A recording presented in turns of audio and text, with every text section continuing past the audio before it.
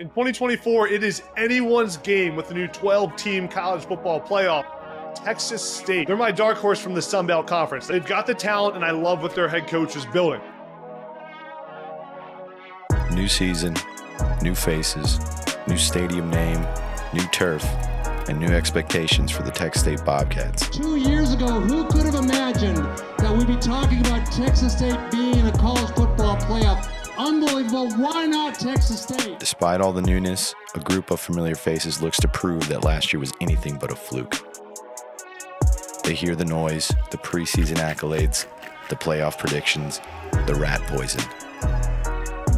They know that the only way they'll live up to those expectations is by focusing on one game and one opponent at a time. And today, that opponent is the Cardinals of Lamar University.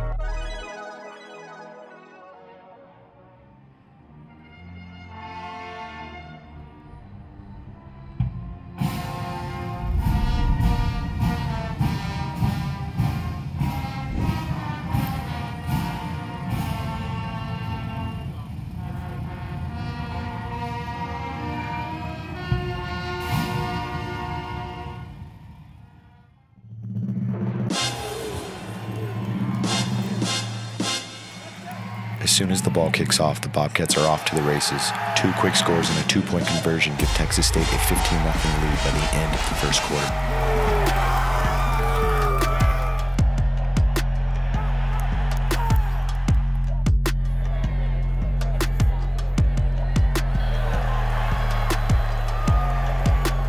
One made field goal and one missed for Mason Shipley made it 18-0 in the second quarter, while the ferocious Texas State D-line kept the Cardinals scoreless at the break.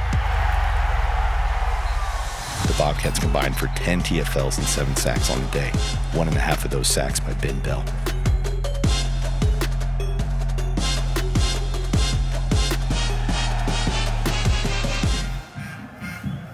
At halftime, the Bobcats had 295 yards of offense, while the Cardinals had 18.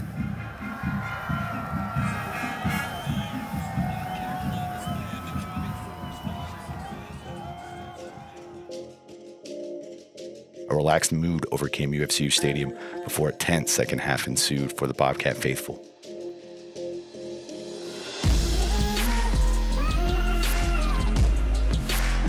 Defensive penalties set up the Cardinals' first score, an 18-yard run by Damian Moore. The Bobcats responded with a Mason Shipley 46-yarder, but the Cardinals made it 21-10 in the third quarter with a field goal of their own.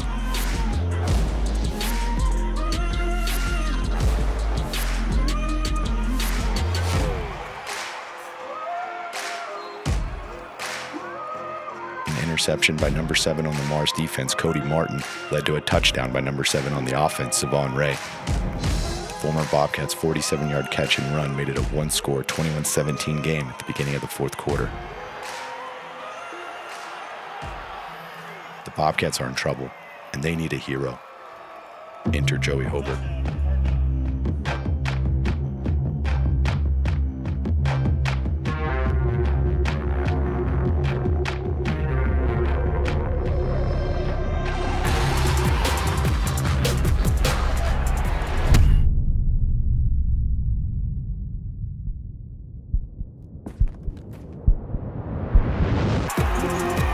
Glove go, Hobert tap dances the sideline with a Cardinal at his feet to put the Bobcats in the end zone for the first time since the first quarter. Joe Dirt finds pay dirt again with a leaping encore that deepens the Bobcats' cushion. Hobert's hurdle gave Texas State a 34-17 lead with 5:29 left as he finished the day with 6 catches for 91 yards and 2 scores.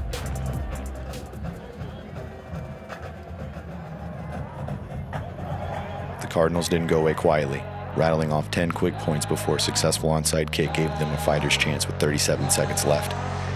The Texas State defense turned up the pressure and held on to avoid a second-half collapse.